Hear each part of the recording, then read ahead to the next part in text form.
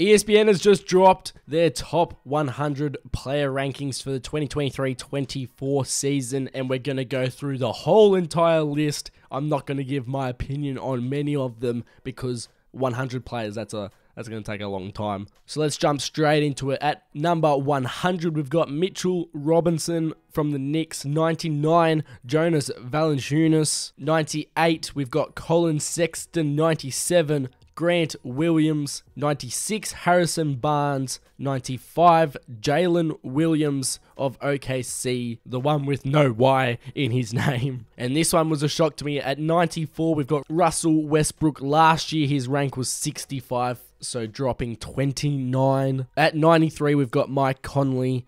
92, Emmanuel Quickley. 91, Josh Hart. And 90, John Collins. A few New York Knicks players in the 90s. 89, we've got the new trailblazer, Robert Williams III. 88, we've got Kevon Looney.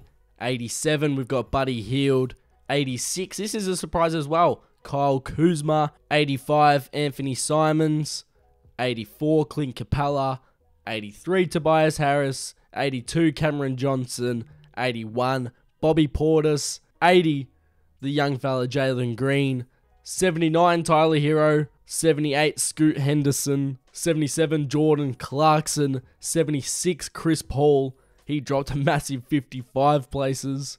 75, Nikola Vucevic. 74, Cade Cunningham. He dropped 39 places. I suppose he was injured for majority of last season, so that makes sense. But then 73, we've got Chet Holmgren, who didn't play last year. 72, Jordan Poole. 71, RJ Barrett. 70, Walker Kessler. 69, we've got Brook Lopez. 68, Michael Porter Jr. 67, OG Anunoby. 66, Austin Reeves. There he is, AR. 65, Miles Turner. 64, Rudy Gobert. 63, Scotty Barnes. 62, Kristaps Porzingis.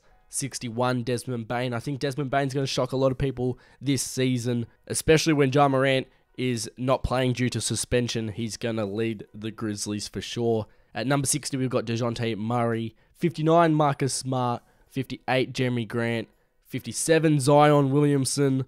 Another one, because of his injuries, he's going to be that low. But next year, if he can play all of this season, next year, look for him to be at least a top 20. 56, Fred VanVleet. 55, Draymond Green. 54, Andrew Wiggins.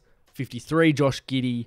52, Franz Wagner. 51, Aaron Gordon. Cracking the top 50, we've got Jared Allen at number 50. DeAndre Ayton at number 49. At number 48, LaMelo Ball. Number 47, Victor Wembanyama. Number 46, Chris Middleton. Number 45, Julius Randle. Number 44, CJ McCollum. Number 43, James Harden.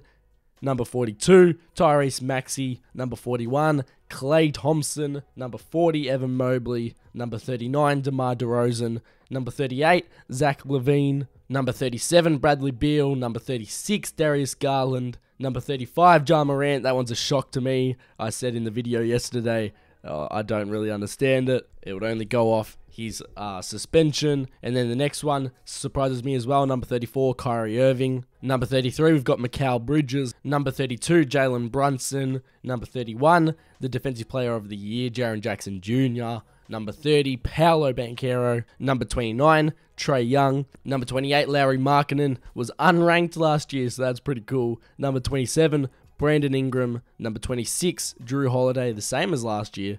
Number 25, Pascal Siakam. Number 24, Kawhi Leonard. Number 23, De'Aaron Fox. Number 22, Domantas Sabonis, the Kings duo. Number 21, Tyrese Halliburton, a former Kings player. Number 20, Karl Anthony Towns. Number 19, Jaylen Brown. Number 18, Paul George. Number 17, Jamal Murray. Number 16, Bam Adebayo. Number 15, Donovan Mitchell. Number 14, Damian Lillard. Number 13, Anthony Edwards. Number 12, Jimmy Butler. Number 11, Devin Booker. And now we're getting into the top 10. At number 10, we've got Anthony Davis. I don't want to say it, but I think he might be a bit too high. We'll have to wait and see another season. Number 9, we've got LeBron James. Number 8, we've got SGA.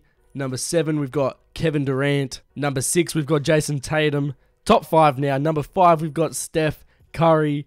Number 4, we've got Luka Doncic. Top 3, number 3, Joel Embiid, the MVP. And that leaves us with 2. At number 2, we've got Nikola Jokic, which means at number 1, we've got Giannis Antetokounmpo. So let me know in the comment section who was too high, who was too low, or who was just right. Do you agree with the top 10? Just let me know in the comments.